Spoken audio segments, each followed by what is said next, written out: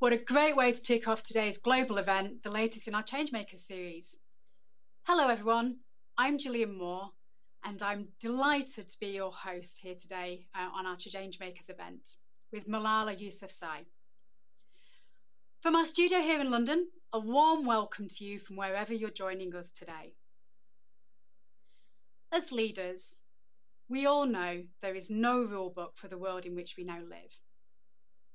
To embrace continual change, we need to tap into diverse insights and break with conventional thinking to do what matters. That is the purpose of Avanade Changemakers community, to inspire you with diverse leadership perspectives.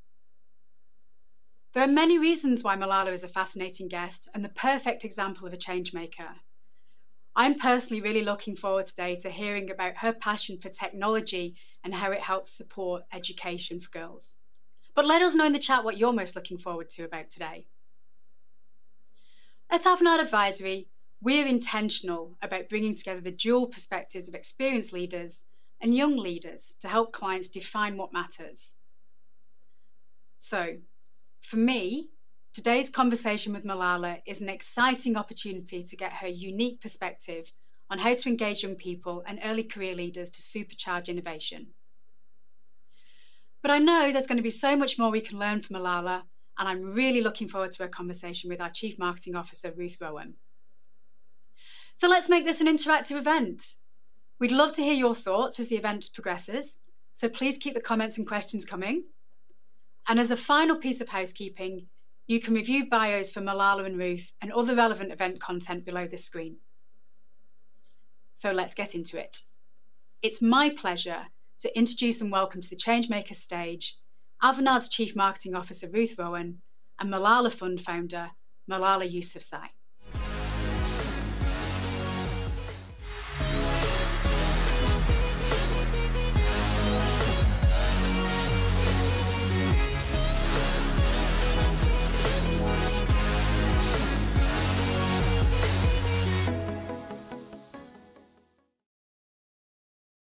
Thank you, Gillian, for that introduction. I'm personally really excited about today's conversation. I'm a global leader of an organisation of 60,000 people.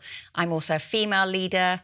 I am the proud auntie of 3 teenage nieces, but really excited to also have the opportunity today to interview a fellow student of Lady Margaret Hall, Oxford, Malala. So I'm sure today's conversation is going to be inspiring, is going to be informative, and also help all of us really focus on what matters. So welcome, Malala. We're honoured to have you with us. Thank you so much, Ruth. And I'm really excited to be here with a fellow alumni from the same college. I'm glad to hear that. Yeah, so many things in common, albeit I think 25 years difference in terms of our graduation date. So congratulations on your recent graduation. So the title of our event series is Changemakers, and I know that you were back in 2014 recognised by the Asia Society as their changemaker for the work that you've led. Really inspiring for us. But let's maybe just start with what inspires you. You know, I think I'll first start with changemakers. You know, changemakers are people who believe in a vision and a mission, and they make it happen. A lot of us have ideas in our mind, but the change makers are the ones who go into action and ensure that their dreams in their head come true. I have many change makers in my mind who I look up to. Most importantly, it is my father. He was a vocal advocate for women's rights, for girls' education, for peace and stability in Swat Valley. And for me, it was his activism that inspired me, because I saw a person in action, doing the work, pushing for the change he wanted to see. He was not just talking about it, but he was doing the work. And I always tell people that, you know, back then we did not even know the word like feminism and all of these jargons. But my dad was a feminist in action. He was already working on that mission. And one of the greatest things that he did was that he did not stop me from speaking out. People ask me that if there was anything unique in my story, in my experience. And I always remind people that it could have been any girl instead of me. It could have been any girl from Swat Valley who could have spoken out. In fact, there were girls who wanted to speak out, but their fathers or their brothers or the men in society stopped them. So he was a change maker. He continues to be a change maker who inspires me. But I also look up to women leaders, especially Benazir Bhutto, who was the first female prime minister of Pakistan and also the first female prime minister in all the Muslim countries. So she set an example for women around the world, even like, in countries in the developed world where we are still waiting for female prime ministers and president. So she set this example for women, for girls, for the future generations that yes, women can be leaders. Yes, they can actually break these stereotypes, these glass ceilings, these iron bars. Thanks for that. It sounds like you've been inspired by so many different sources, Malala, through the work that you do, and great to hear another reference to another LMH alumni in Benazir Bhutto. So you have the opportunity to engage with so many different people from the world of politics, corporate and wider influencers, and you also have a role as a leader yourself in chairing the multinational Malala Fund. How do you inspire and encourage others to embrace change in the world? Advocacy for change is part of my job. And, I am talking to world leaders, to corporate leaders, and I stick to my mission and my message, which is that we need to prioritize investing in girls' education. I know that when I meet a lot of them, they are positive about my story and the mission. But when it comes to taking action, when it comes to doing something pragmatic and practical, then we see little. And that sometimes is frustrating. But I believe that there is something unique about this world of activism.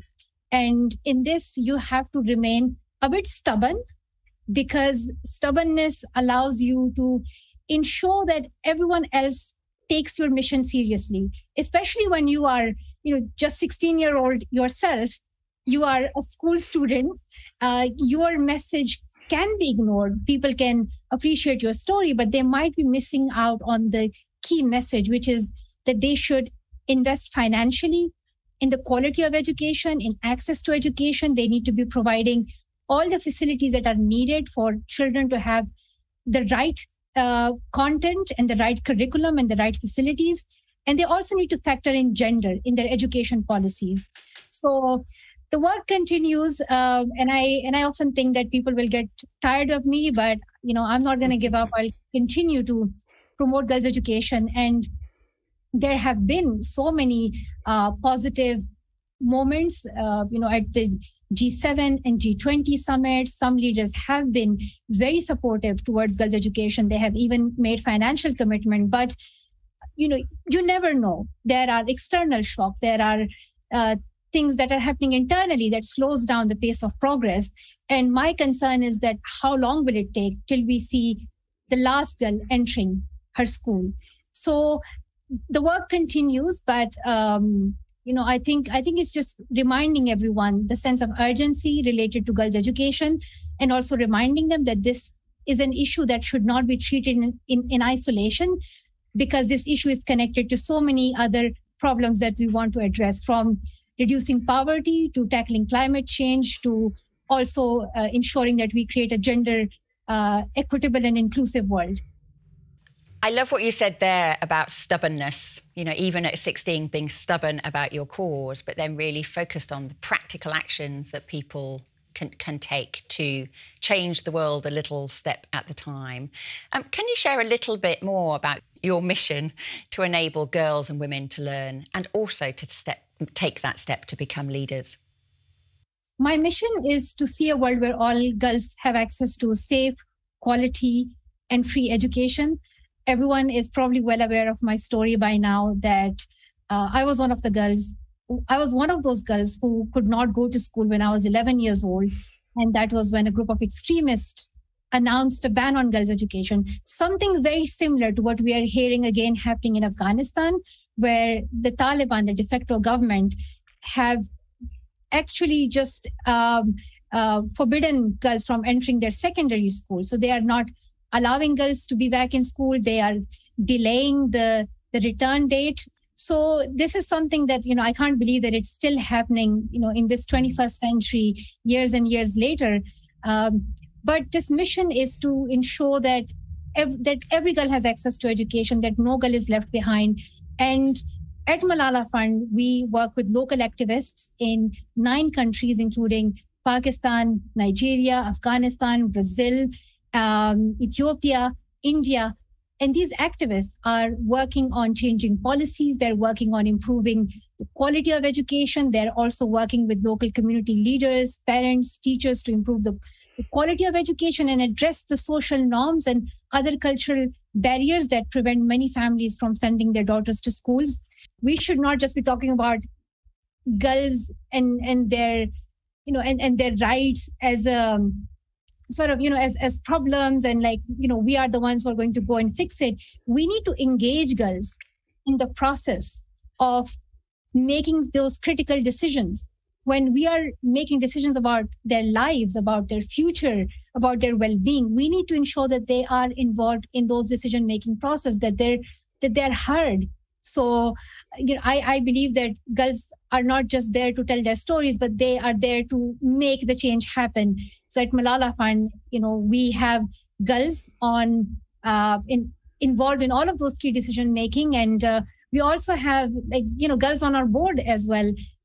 Vanessa Nakate, a climate activist, she sits on our board and she looks at the role of girls' education in addressing climate change. And she's just brilliant. To have young people on our board really helps us to make better decisions. And we all know, if you're inclusive and we are diverse in those rooms of decisions, we end up with better decisions. Yeah. It's kind of crazy, isn't it, to think that actually the world for so long has been run without that voice in so many decisions, given, girls and women are half the population. So, it's inspiring in terms of the impact that you're having. You talked earlier about the role of your father and really being that first change maker in your life. In the corporate world, we talk so much now about the importance of inclusivity and diversity, the topic you've just been talking about from a gender perspective. What do you think you've learnt in the work that you've done around why the broader topic of diversity is so important to problem solving, great decision making, moving the world forward in a positive way? When I was giving my UN speech at age 16, I wanted to tell people why and how I realized that education was important. And it hit me that I took my voice for granted. I took my education for granted in the beginning. And I only realized that it was something significant and important only when it was taken away. And I said that we realize the importance of our voice when we are silenced. And we see the importance of light when we see darkness. So for me, I realized the importance of education when it was taken away. So in terms of this topic about inclusivity and diversity, those of us who have never been in the rooms know why it is important for us to be in those rooms where decisions about our bodies, about our future are made. So, and there are several studies and research is being done on this topic, and it shows that when we have a diverse body of decision makers, we end up with better decisions for our community, for our organizations, because when we make decisions, we have to look at so many factors. And if you don't have a diverse group, there will be important factors that you will miss.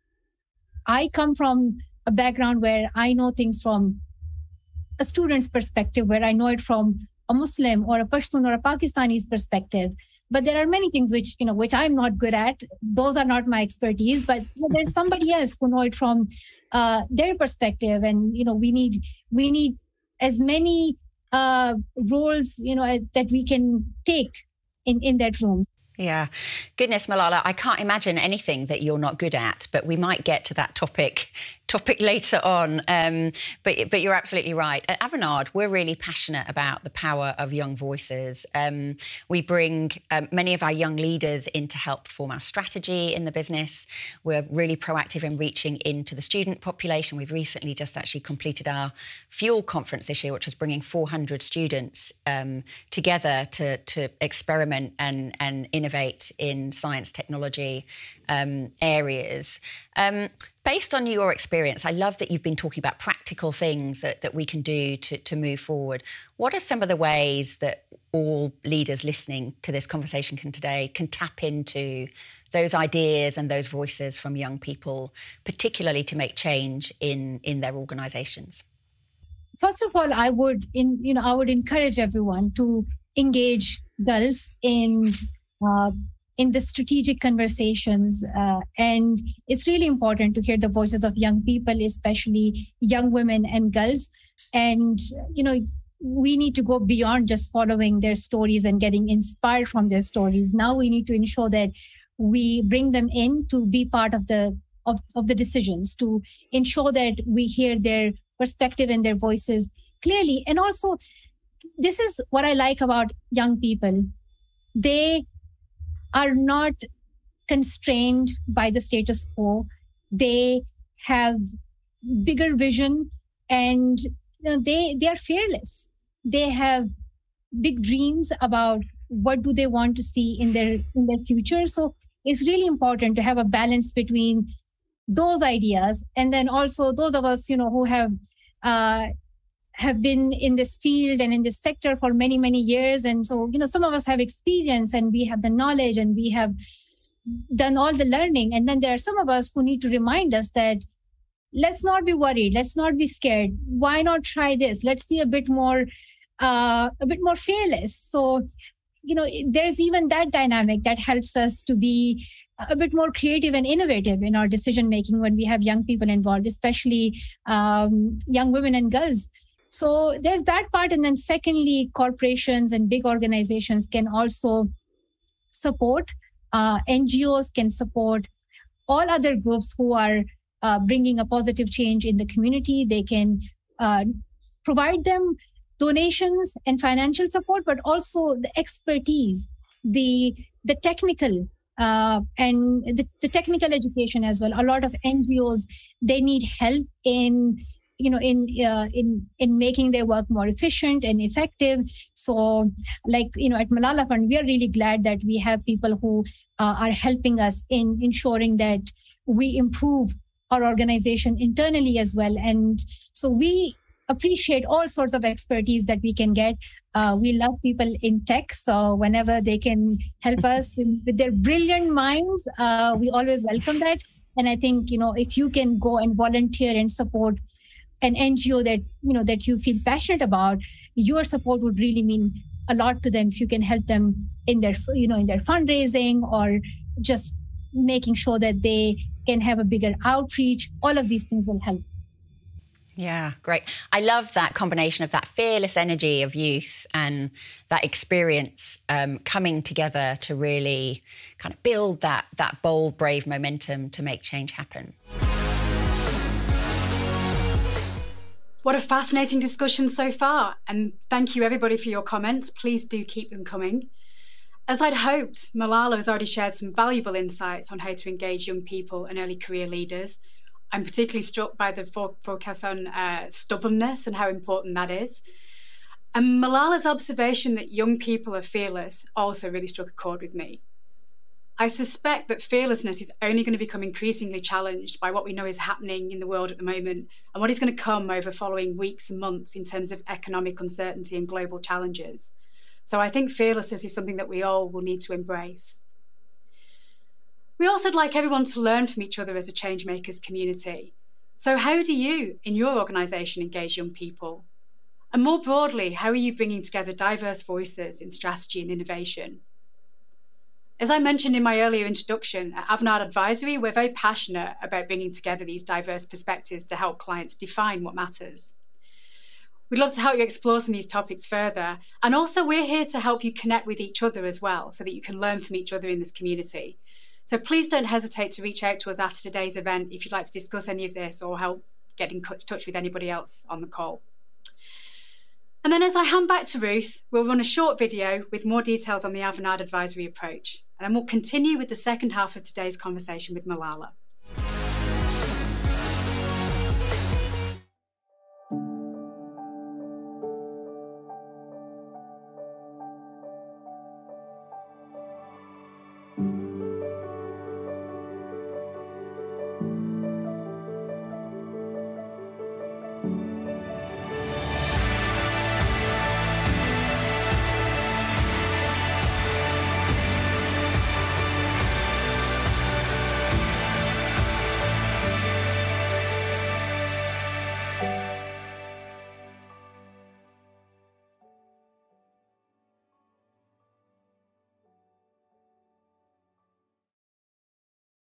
Let's shift gear a little bit. I think like all organisations, like all of us that have weathered the last couple of years of the pandemic, that you and the work that you do with the Malala Fund have had to be creative with the way that you've operated and engaged your different audiences through the pandemic.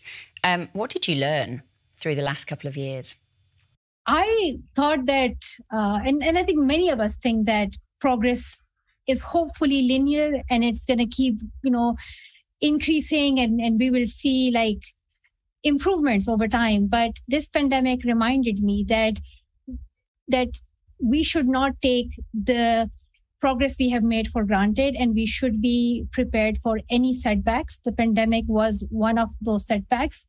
As soon as the pandemic started, Malala Fund did a research on it. It was based on the Ebola crisis, and it showed that if we don't take the right decisions and action, up to 20 million more girls are at risk of losing their education, which was a big shock to me because I have been advocating and fighting for education, and I only want the number 130 million to go down. I cannot expect it to increase. And when I heard about this figure that there's this risk in this time of a pandemic where we will see more and more girls losing out on their education. And we all know that when girls are at home, when they are not regularly in schools, they're more likely to be helping in the household chores. They're also more likely to be married off to reduce the burden on the family, or they'll be asked to help the families financially. So they will be taking a job. And many of these girls will be facing that social stigma or just all the gender barriers that are there. They have to face that. And they're also less likely to have access to technology, because if there's one digital device, it's more likely that the boy will get access to that. We did so many studies in Pakistan and Nigeria and other places which showed that this was very true, that girls were like a very few number of them had access to the technology to continue their education in the time of the pandemic. So that was my biggest concern. And in this time, we started COVID grants to ensure that all the activists who we were supporting previously can now have the resources and the support in which they can ensure that all children learn. Our activists, they started doing their programs a bit differently. So they were using technology to ensure that girls still have access to education, even if they're not in their schools. They were using televisions. They were using mobile phone apps. And in some places like the north of Nigeria, they were using radios. And girls loved it so much because when they would be at home, they would be listening to lectures from their teachers. And it just ensured that they do not forget what they have learned already. So it was a good revision course for them as well. And they liked it so much that they continued with it even after the pandemic. So for me, it was more important than ever to push for girls' education, and all the opportunities that I have in my global and national advocacy, we continue to prioritize girls' education so no one forgets about it. And also to remind everyone that as you talk about solving world problems and as you talk about addressing this health crisis, you must realize the role that quality education plays in preparing us to be more resilient. So in order to build resilient economies and societies, we must invest in the education of girls, and we must prioritize gender equity and inclusivity. But that was the work that I was doing. In the pandemic, I was also in my final year of university, and I was graduating at that time. So I spent the last few months of my university time at home, just like everyone else. I took my exams at home. I graduated at home, and that was it. So I'm sure it was even harder for so many students. Yeah, gosh, I can't imagine going through that final period and the finals exams remotely from home. And there's so many traditions around finals, aren't there? I don't know if you were able to continue some of those, even though you were taking those exams at home. Yeah, as you would know, in Oxford, we have trashing. So as soon as you're done with your final exam, outside the exam schools, your friends are waiting for you to throw some like holy powder and like spray this shaving foam and like throw this confetti, and it's just crazy. It's something like extremely crazy. But it's a way to celebrate that moment. And I was really sad that I was going to miss that. So I told my whole family, my parents, my brothers, to ensure that I get that at home. And they went and they did everything. So I got trashed at home. So you talked a lot there about technology, and I know you were talking there about different types of technology, and particularly radio in some parts of the world. We at Avanade believe passionately in the role that technology plays in helping advance the world for everybody. What role do you see technology playing in helping girls get educated? Technology can play a crucial role in making education accessible to students and children around the world. And it can also help us in reaching to children who would otherwise be ignored. Students who are based in remote areas, or girls who come from communities where it would be really difficult for them to walk for 3 hours to get to a school, and many other factors. Even in this time of pandemic, we realized that technology could work. A lot of us were taking our classes on our laptops, and we just adapted to the situation so quickly. So technology has already taken that space in our everyday life, and it's already part of like the education systems in so many countries in the world.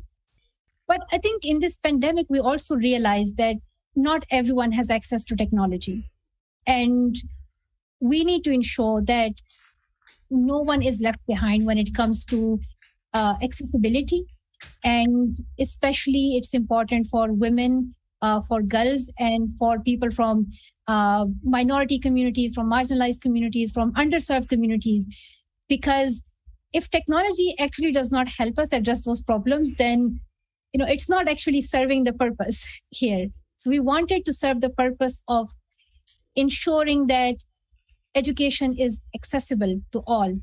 And, I hope that just as some of our activists have used technology in the COVID time and continue to use it, from in the form of radios or TV or mobile apps, that we take this forward and we try it on a bigger scale as well. This would be great for us to see if we can, take it from just a few hundreds and a few thousand schools to making sure that it reaches to like millions and millions of children. So I guess it will work. I think we need more creative and brilliant minds coming together to ensure that we get it right. But I think, gender inclusivity, these are important factors that we must consider. Yeah, I think that's so right. And I think there's the pandemic has helped accelerate the use of technology in education, but there's still so much to do, isn't there? You've talked so passionately, Malala, about the work that you do in ensuring that no girl gets left behind. And you've talked about the work that you do with governments, with politicians, with not-for-profits, with NGOs. Many of our people joining the conversation today are Avanade's clients who work in the financial services sector, in retail, in consumer goods, in manufacturing, in some of the world's biggest companies around the world. Do you have an ask of the people listening today, particularly from the corporate community, of what they can do to help? I think this is going to be my favorite question. I think there's a lot that everyone can do here individually or as part of a corporate or an organization. You could help us get the financial support that we need to take our work to the next level, to support projects like Talimabad and many others who need financial support, who also need your guidance, your expertise, the technology that you have. If we can give it to them, and if we can give the resources that you have to them, it will really help them in just taking their work to the next stage and making it available on a bigger scale. I have seen a lot of like creative and innovative activists. One was in Lebanon. Her name is Naila, and she runs this organization called Lebanese Alternative Learning. They have these small devices called Tabshura, which can be connected to up to 30 computers, and they ensure that all the content is put on that small device and all girls have access to the curriculum and the content, and they keep learning. And they have focused on students from Lebanon, but also the Syrian refugee children. And even in Afghanistan right now, one of the activists who we were supporting, she now runs these secret schools, and they also use technology to ensure that girls keep learning. They have developed a whole system where they can track the progress that students are making and ensure that they take classes regularly. So it's well monitored, it's assessed, and so there are these models that have been tried on a smaller scale, and I think just that help and support to now take it to the next level would mean a lot to them. And another thing which I really appreciate every corporate do is that they include women, and especially young women and girls on their boards and in some of like their critical and key decisions, and just maybe having like a youth group that can guide them in what to do for a better, inclusive, safer, healthier, cleaner future for our world. Brilliant. Thank you, Malala. So let's completely switch gears and maybe have a bit of fun. So I think as we come to the end of the conversation, I'd love to ask you some quick 5 questions, if that's okay. So let's see if we can do quick fire. So your favourite app or technology at the moment? I love notes. I love writing things down, making a list of things, and just ticking the things I've done. So I love notes. My secret favorite app.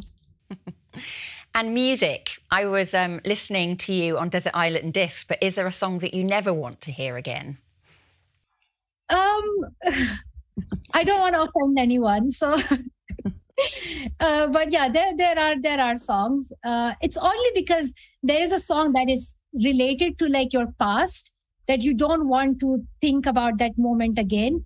So I think a lot of like Taylor Swift songs, I would say, The Trouble, that song. I used to listen to it when I was in school. So I'm like, I don't want to think about those days again. And whenever I listen to the song, it reminds you of things. So yeah. Music can be so emotive, can't it? I'm sure that's nothing against Taylor Swift. It's just that connection. I'm excited for her new album. So yeah. And what passion or hobby do you have that people would be surprised to know about? Many. I love sitting. I can't stand even for a second. Wherever I find the opportunity, I find a chair and I sit down. I also loved Among Us, the game that everybody else was playing. So that is another thing. And then I play Wordle, and I'm quite good at that. So yeah. I think the whole world is obsessed with Wordle, aren't they? I'm on numerous WhatsApp chat groups of Wordle performance over time. I don't think I've ever heard anybody have a hobby of sitting. So I love that one. I think I might embrace sitting as a hobby as well. Which technology have you been using that you don't think has been good or not worth the hype? I appreciate all forms of technology. I think I'm still getting used to the world of like the VR, like the virtual reality. I think that would need a bit more practice. It's like for some of us, it's going to take a bit of time to adapt to the change.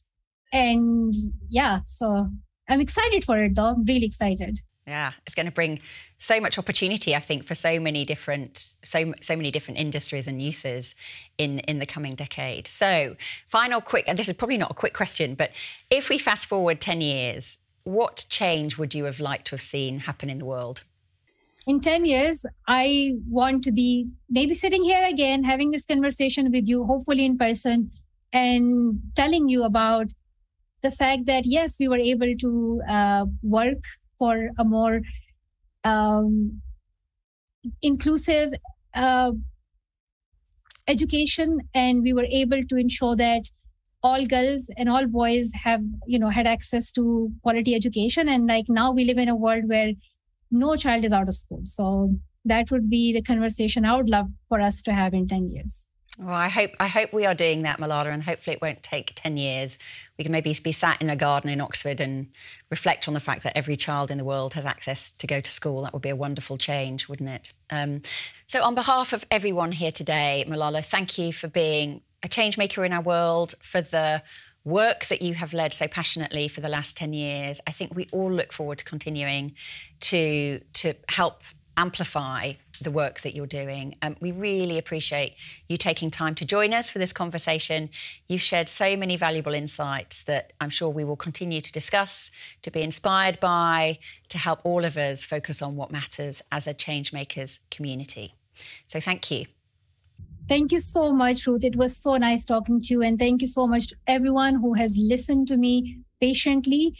I hope that you will follow the work of Malala Fund on malalafund.org. And you will also follow us on like Instagram and Twitter and everywhere. And it would be amazing if you follow our newsletter, Assembly, and you will hear stories of girls from girls directly, where they will be talking about the problems that they face in this time and how they are addressing those problems, from mental health to climate change to gender equality. And these stories will inspire you, and it will also motivate you to take action. And I hope that you find a role for yourself in how you can become part of the change that you want to see in the world. A lot of us have dreams for a better world. It's making those dreams happen in reality. And it's really important for us to believe in that vision. When I was starting my advocacy and my activism for education, I had to believe in it before anyone else. So it's really important for you to believe in your mission and then go on and convince everyone else to join you to make that change a reality for all. What a great way to conclude. Thank you again, Malala. It's been an absolute privilege to have you with us. Thank you. Thank you so much. Big thank you there to both Ruth and Malala. I'm sure we've all been very inspired by today's discussion. And also I hope that everyone has learned a lot, not just about Malala and her passion for female education, but also what it takes to be a change maker such as Malala, and some of the amazing traits that she has that makes her so successful and special in this field. A few of the insights Malala shared really resonated with me, such as believe in your mission, make sure that you have a clear message to inspire others, and be stubborn. If you don't have a diverse group contributing to decision making, there will be factors that you miss. And also, it's very important to involve the voice of young people in the strategy. They're fearless and they will challenge the status quo, which drives creativity and innovation. Progress is most definitely not linear. We'd love to continue the conversation in the chat and after today. Also, I'd love to connect with any of you in the audience today directly over LinkedIn if you'd like to. And my global advisory team is ready to help you explore some of these topics further and connect with each other as well. Both our experienced leaders and the members of our younger leaders community as well. So please look out for more Changemakers insights and opportunities to engage with our Changemakers community over the coming months. But for now, on behalf of Ruth and Malala, thank you for participating in today's event. Goodbye for now.